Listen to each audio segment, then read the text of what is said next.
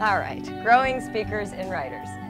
We want a rich language environment. What does that mean? It means talking, it means reading, it means watching TV. Let me just give you a little plug for television and its benefits. If you are a longtime fan of classical education or Charlotte Mason, you might forget that we're actually living in the 21st century. And so you might be tempted to presume that books are better than television, that ancient history is more interesting than modern, when the truth of the matter is, it's all the same. It's all the same. Someday this will be ancient history to someone. The internet is fabulous. Can I just mention that again? It's like the greatest thing ever so far. Television might be the second greatest.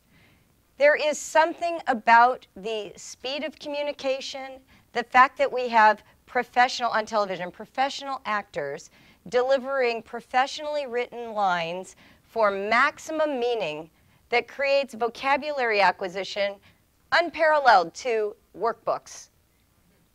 Because how do you learn how words work? By talking to people who use them. And actors are trained to do it better than anyone else on the planet. So don't hate on TV. Now, you might hate some TV. I never liked Barney, and that was the rage when my kids were little. I could not do it, so we didn't. But we loved Arthur. I think we have every episode memorized. It's like our favorite family show. And my children were raised on Seinfeld. They think that's hilarious. And Katrin and I joked about it just 2 days ago. I said, I think a lot of your vocabulary acquisition came from Seinfeld. And she says, oh, absolutely. Like, was that ever a question? Because irony, humor, this delivers meaning in ways that other forms of communication do not. So if you have a kid who's obsessing over watching, you know, the Disney video of Cars, they're learning so much stuff, and you just can't believe it's true, but I'm just here to tell you that it is. Song lyrics, they teach so much. Get your teens to bring you their CDs, sit with the lyrics. That's poetry of our age. We don't do poetry except in, well, now there's spoken word poetry, which is really popular, and there are poetry slams. Even that is more than when I was in high school. But by and large, poetry is to music, and that's what kids bond to. So listen to their lyrics, talk about them, get to know their world. A rich language environment includes all of those.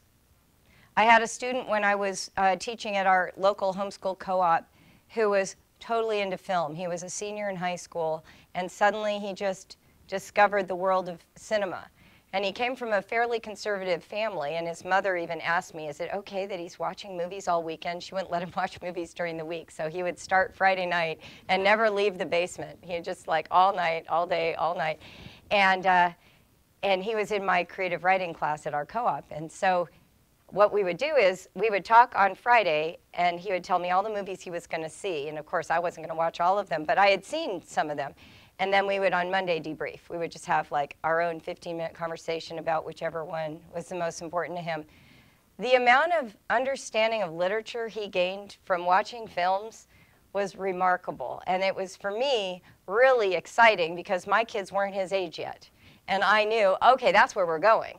So I just want you to sort of open up, take a deep breath. You live in the 21st century. Let's update our homeschools to like be in fashion and benefit from technology.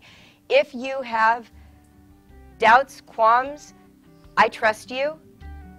I think you know the difference between a kid who's just really invested and someone who is covering pain. So trust your hunches. I'm not telling you to stop being parents, but I do want to give you permission to see value in a language-rich environment.